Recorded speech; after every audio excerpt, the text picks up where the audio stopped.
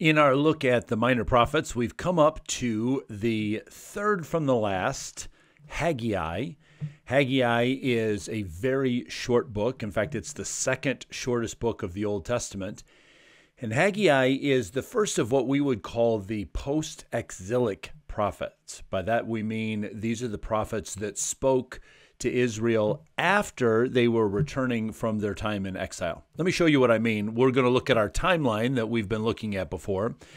And the dates that we're talking about right now are the dates below that red line. The red line is when Judah had been defeated by Babylon and taken into captivity.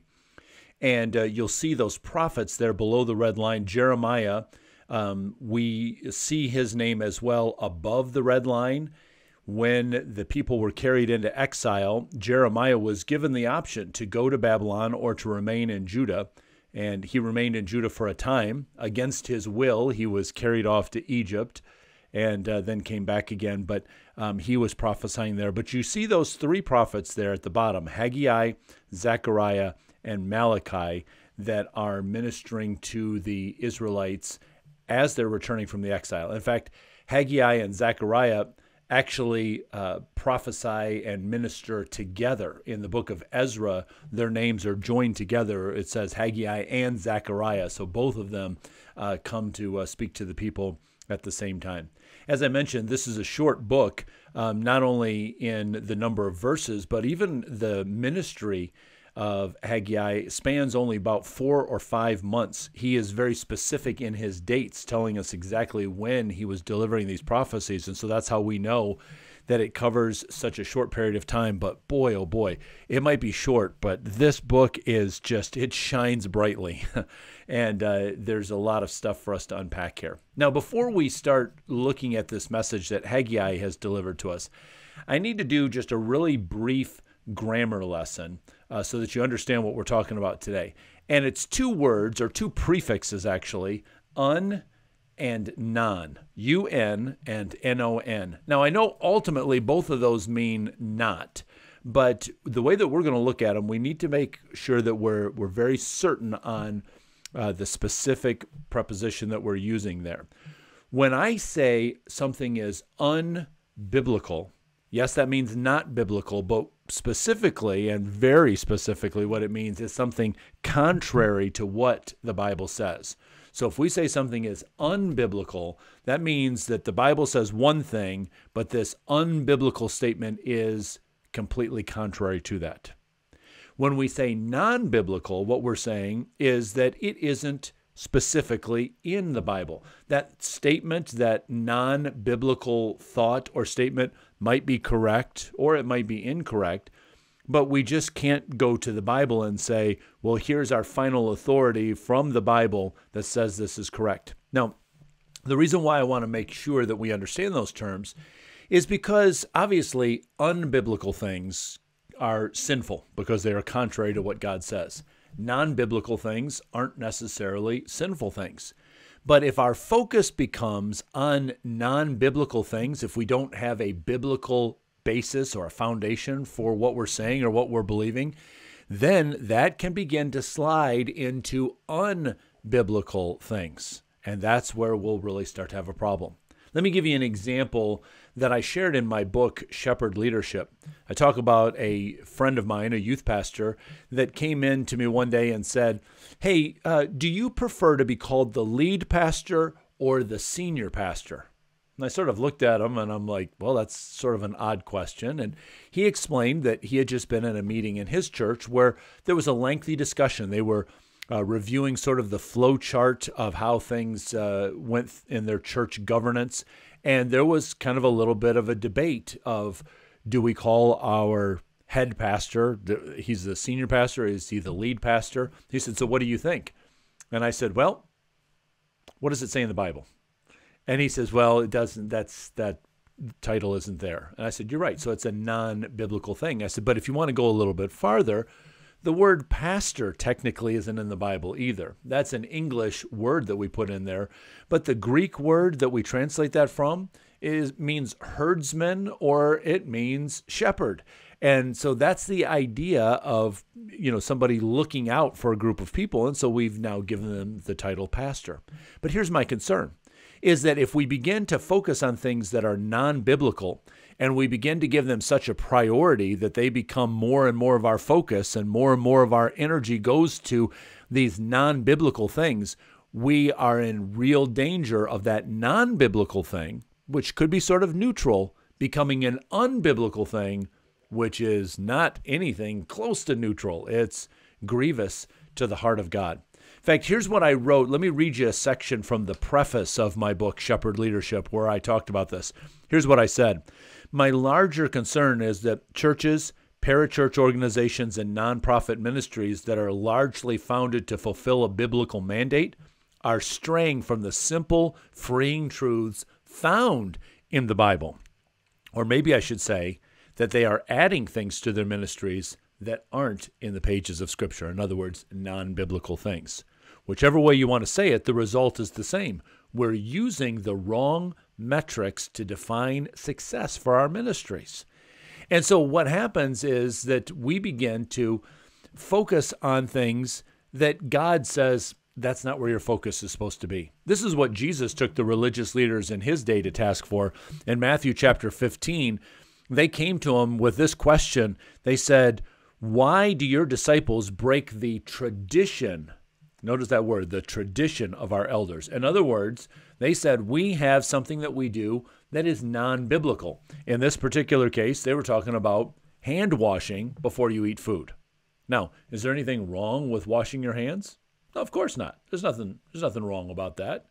But they made this tradition, they elevated it. And so Jesus answers their question with a question of his own. And he says, I'm looking at some of your other traditions. And some of your other traditions are resulting in violating God's law. These non-biblical things have now become unbiblical things. And here's his conclusion to them in Matthew chapter 15, verse 6. He says this, "Thus you nullify the word of God for the sake of your traditions." For the sake of your non-biblical things, you become so focused on the non-biblical things that they've now become unbiblical things. They become now contrary to Scripture. Now, the reason why I bring that up is because in the book of Haggai, we're going to see this same thing. As I mentioned to you, it's a very short book. It's only 38 verses long. But 28 times, catch this, 28 times in just 38 verses, Haggai says something that really amounts to, this is what God says. You can go through here and find all these phrases like, this is the word of the Lord Almighty says, when God spoke.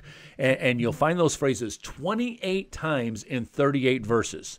Do you kind of get the emphasis here that what Haggai is saying is, let's be really sure that what we're doing lines up with what God has told us. Let's get back to the Bible. Let's get back to the Scripture. Let's get back to God's Word and make sure that we understand this. Now, I mentioned earlier Ezra, that Haggai and Zechariah both show up. Ezra is one of the historical books in the Bible, and he was a priest that was helping to bring the exiles back to Jerusalem and then rebuild not only the city of Jerusalem, but specifically rebuild the temple. And Haggai and Zechariah show up at a very pivotal time because the people had become distracted and intimidated and had really bailed on the work. They were no longer rebuilding the temple. Instead, they were focused on their own things. And so I think that when we start focusing on non-biblical things, I think that there are 4 things that can come up that are dangers because we're focused on something that is in our own minds a good thing, but it doesn't necessarily line up with God's word. So it might be something non-biblical, but it's still, we can't find a basis for it in God's word. So let me just share with you those 4 things that we need to watch out for. Number 1 is that we see it in chapter 1, verse 4 of Haggai, that our desires, what we want to do for ourselves, become a priority over what God has told us to do. So the people came back to Jerusalem, and they were supposed to be working on the temple. But in chapter 1, verse 4, it says, "Is it a time for you yourselves to be living in your paneled houses, while this house, speaking of the temple, remains a ruin. So in other words, they're saying, well, we started building, but you know what? I just got to take care of me first. Let me get my house in order. Let me get a place where I'm comfortable first. I mean, who could fault me for that? And then I'll get back to work on this thing. Right? And the priority now has shifted because from what God says to my desire. And we've got to be very careful of that. The second thing is they became very easily intimidated. Let me take you this time to the book of Ezra, and I want to read a couple of verses for you. This is after they started rebuilding the temple. Ezra reports this: then the peoples around them, so these are the non-Israelite people in the community surrounding them, the peoples around them set out to discourage the people of Judah and make them afraid to go on building. They hired counselors to work against them and frustrate their plans during the entire reign of Cyrus, king of Persia, and down to the reign of Darius, king of Persia. At the beginning of the reign of Xerxes, they lodged an accusation against the people of Judah and Jerusalem. And then Ezra goes on to report the letter that they wrote, basically saying, we're going to fabricate something. We're going to make what you're doing here, this work on the temple, we're going to make it sound like it's something bad, and we're going to send a bad report back to the king. And the people got intimidated by that, and they stopped working. And which kind of fueled in back to that first thing. Well, since we can't work on the temple, let's go work on our own houses again. But it's because they weren't listening to God's word. Now let's come back to Haggai. There's a third thing here. The people, I think, lack stick-to-itiveness, perseverance. They throw in the towel way too quickly. Haggai said in chapter 2, verse 3, who of you is left who saw this house, again speaking of the temple, in its former glory? How does it look to you now? Does it not seem to you like nothing? So these people that had been in Jerusalem and had seen the temple before it was destroyed by Nebuchadnezzar's army, and now they're back and they're starting to rebuild it, and people are going, this doesn't really seem like it's going to be very impressive. Maybe somebody else can handle it. And they just walked away from it. It didn't seem like it was going to be anything substantial. And so they decided not to get involved with it. But again, they were forgetting to go back to what God had said to them. And then the fourth thing that we see, there's a phrase that shows up a couple of times, 5 times, in fact, in these short 38 verses, where God says to give careful thought to what he was saying. Give careful thought to your surroundings in light of what God and his word is saying. And I think that the fourth danger when we are non-biblical in our thinking is that we lose the ability to think things through the way that God would have us think things through. Because we're trying to come up with the answers instead of going to the Bible and getting God's word on it. So those are 4 things that you'll see in the lives of people if they start off with this or slide into this idea of being non-biblical. They're doing things that seem right to them. Well, when it seems right to them, my priorities trump God's priorities. I become intimidated, and I real quickly by people that oppose me. I lack stick-to-itiveness. I can't stick with something because I don't have the hope and the encouragement that comes from God's word. And then I lose the ability to kind of think things through, like, how would God think about this? Or we use that phrase sometimes, WWJD, what would Jesus do? I really don't know how to think about what Jesus would do here because I'm not thinking biblically. And so this whole book of Haggai is really a call back to this idea of making sure that everything that we do, everything that we're thinking about, the very heartbeat of our life is all coming from God's word. Now, I mentioned that phrase, give careful thought. 5 times it shows up. And every one of these times, it's always very closely tied to one of those phrases of, this is what God says. So Haggai says, listen to what God says, and now think about that in light of the situation that you're in, or the decision that you need to make, or the way that you're currently living. Don't think about it like, how do I feel about this? How do I think about this? But what does God say about it? And then what am I doing? Let me show you these examples here. And by the way, this phrase to give, when he says here in Haggai, give careful thought to this, that phrase literally means to grab a hold of something, like just hold on to it really closely and look at it from every angle. Give it a level of an intensity, not just kind of a, it was a thought that just passed through my mind. No, it's a thought that I grabbed a hold of and I looked at it from every angle.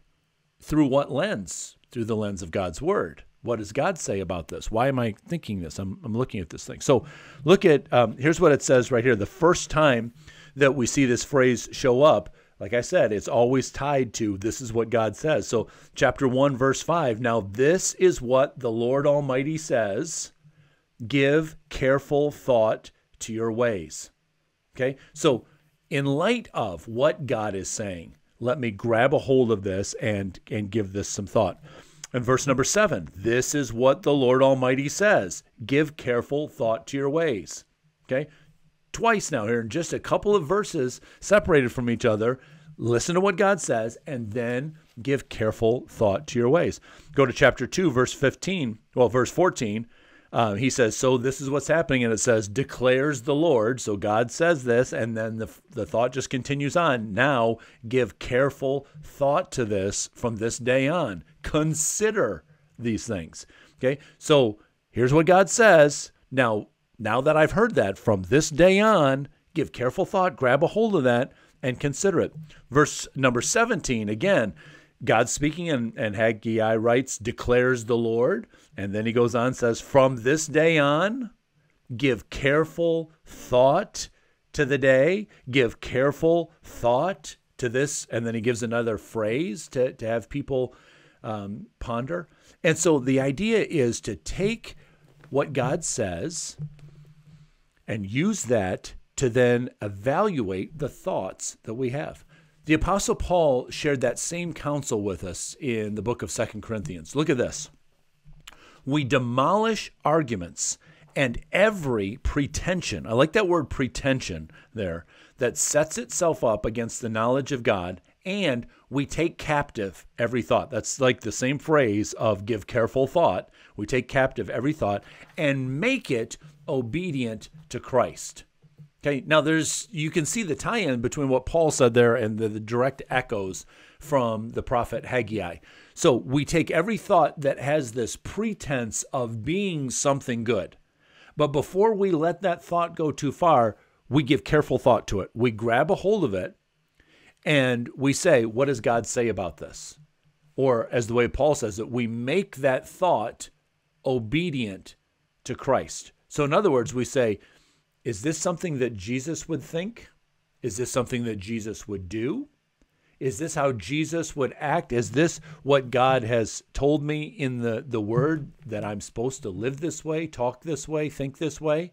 And if not, then I need to not dwell on that thought anymore. I need to get rid of that one. Now, again, let me caution you. That thought might not be a sinful thought. It might simply be non-biblical. Okay? So it's neither necessarily right or wrong. The Bible doesn't say anything about it one way or the other. Okay?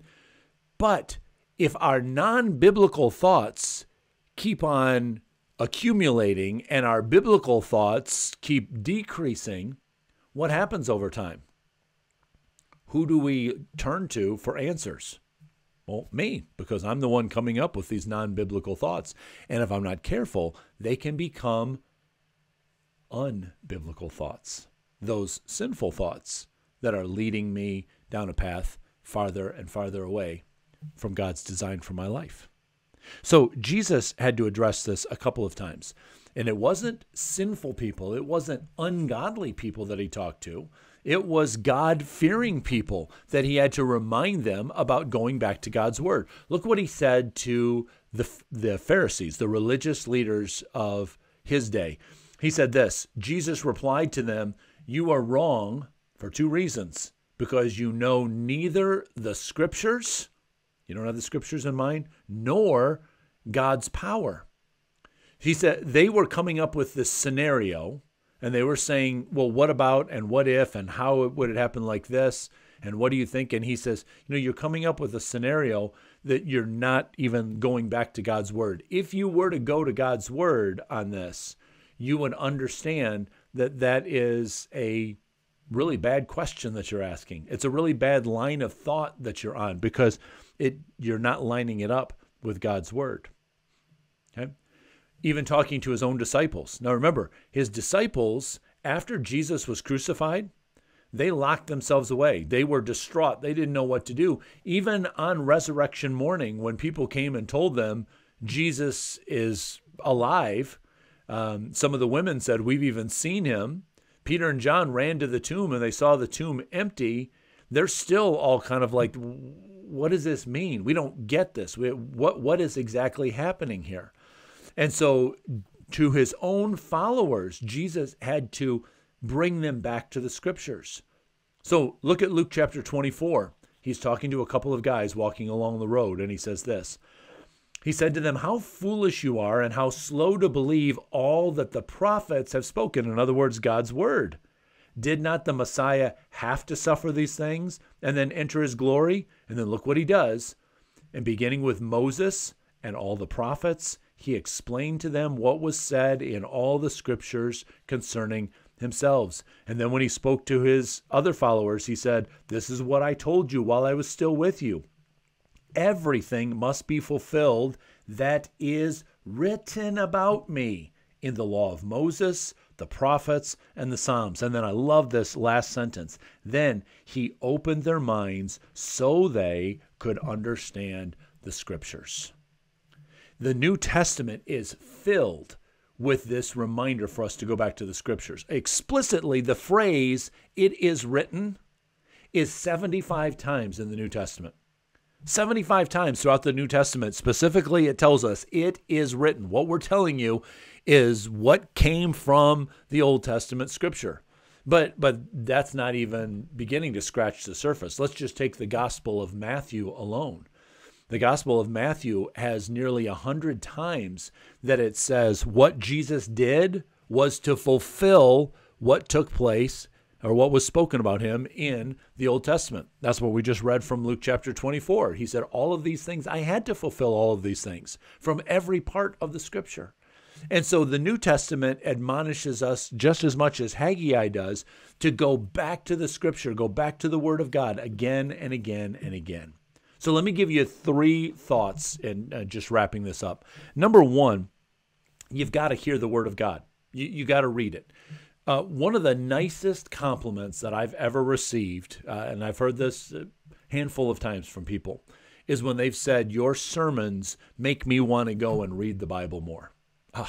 Friends, I can't tell you how thrilled I am to hear that. I love the fact that people want to go and dig into God's word. Listen, don't let Sunday morning be the only time that you crack your Bible open and hear what the pastor is saying. I want you to get into God's word. You've got to hear his word all the time. So you can read it out of a book if that works for you. I love the app on my phone called YouVersion. And there are different reading plans that you can get in there, a little check mark calendar that will keep you on track reading through God's word. But you have to hear the word. Get the word in to your own heart and mind. But then secondly, this is what I need you to do after you hear the word, is that you need to think about it. That's what Haggai said all the time. Give careful thought. Think about this. Now, here's how I want you to evaluate it. Number 1, when you have heard the word, say, from a pastor, somebody else has spoken a word to you, I want you to think about it the way that these people that lived in the city of Berea did. Here's what Luke records for us in Acts chapter 17.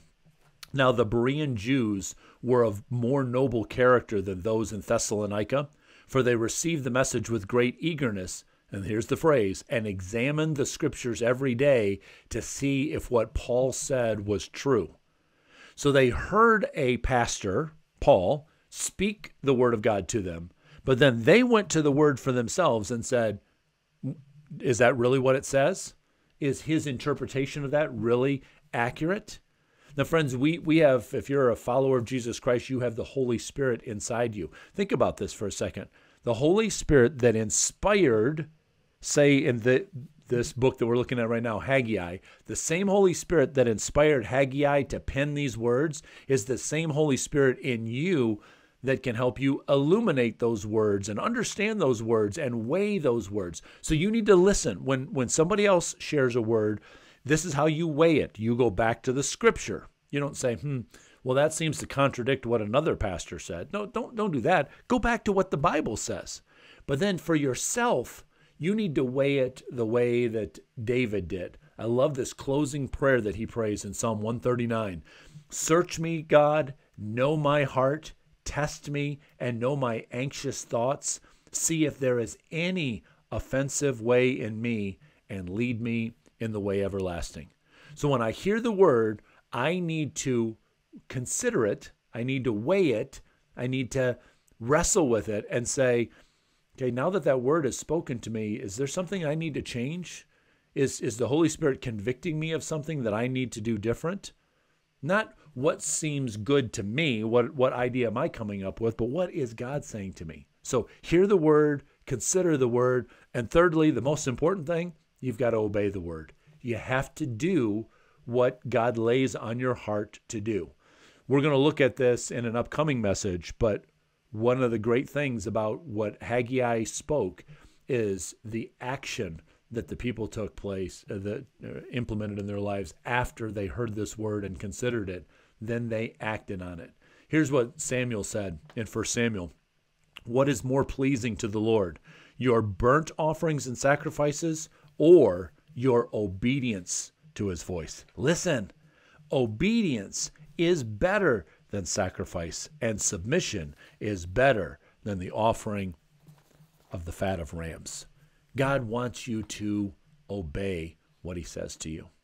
I want to wrap up by quoting to you a portion of a sermon that Charles Spurgeon delivered, where he too was challenging his congregation to get into the word, to hear the word, to consider the word, and to obey the word, to just be people of the word. Listen to what he said. I would quote John Bunyan as an instance of what I mean. Read anything of his, and you will see that it is almost like reading the Bible itself. He had read it till his very soul was saturated with Scripture.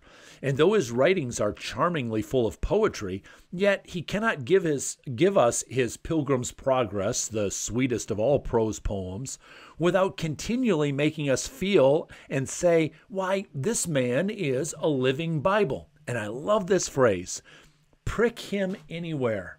Spurgeon says of Bunyan, prick him anywhere. His blood is bibline. The very essence of the Bible flows from him. He cannot speak without quoting a text, for his very soul is full of the Word of God. I commend his example to you, beloved.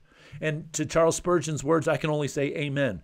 Friends, I commend that example to you as well, of John Bunyan, of Haggai, who just constantly keeps saying, let's go to the Word, let's go to the Word, hear what God says, listen to what he says, consider what he says, weigh what he says, how do I need to apply this to my life, and then obey what he says. Read the Word, consider the Word, obey the Word. Friends, let's not be non-biblical in our lifestyle and our thinking, and certainly we don't want to become unbiblical, but we want to listen to God's word and give careful thought, grab a hold of it, make those thoughts obedient to Christ, and then make our lifestyle obedient to that word that he's spoken to us. Let's do this. Let's be people of the Word of God. God bless you, friends. I love you.